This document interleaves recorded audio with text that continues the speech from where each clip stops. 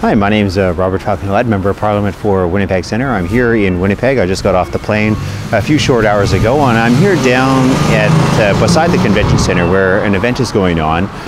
It's in conjunction with the National Conference to End Homelessness, which is happening here. We have representatives from across the country who have come here to Winnipeg to discuss what we should be doing as a nation, as a country, for public policy around how to help end homelessness and to eradicate it from all cities and from all rural municipalities.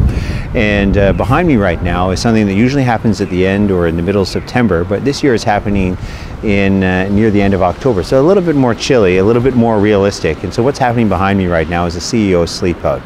And so usually every year for the past number of years, CEOs and other people of Winnipeg have gotten together to raise funds for homelessness here in Winnipeg. And I've had the opportunity to participate in the last few years and to see the growth of this, but also to see the growth in the awareness surrounding this issue. We've gone from not having a true understanding of the homelessness issue in Winnipeg to having a much better understanding, knowing that we actually have doing a survey and a census of homelessness in Winnipeg, which was conducted just last year. And I was proud to be part of the government which helped fund that census to make sure we actually had good data, so science really does matter. But part of that was learning we actually have 1,400 homeless people in the city of Winnipeg, for instance, in Winnipeg Centre itself.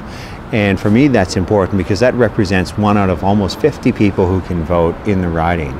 People who have housing difficulties, people who are with Main Street Project, Salon Mission, Salvation Army, and many other organizations across the city who are working all together to try and eradicate homelessness.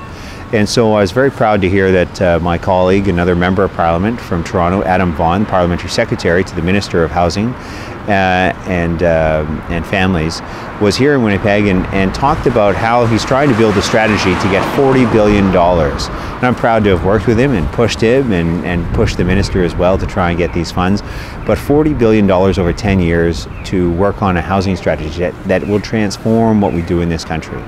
And so I'm here right now. I'm going to be going to bed. It's probably around 1 o'clock in the morning, early Friday morning. You know, this is obviously I don't have to deal with this every day. This is something that if you are homeless, you know, you sleep out in these conditions all the time, year round.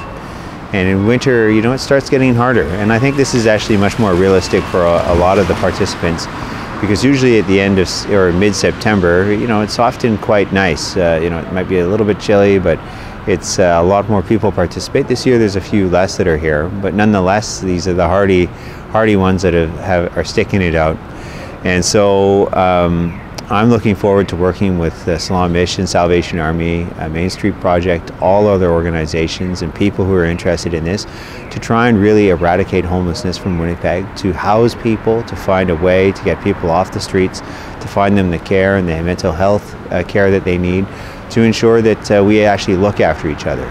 And so, and we create a great city, because at the end of the day, that's what we all want. We want a downtown where people feel comfortable to come, but we also want a downtown and a city where every one of us feels welcome. So, tapwe aki kitwam. Keep up the good work, and if you want to learn more, you can donate to the CEO Sleepout 2017. You can go to their website. So, thank you very much. Tapwe. Hi.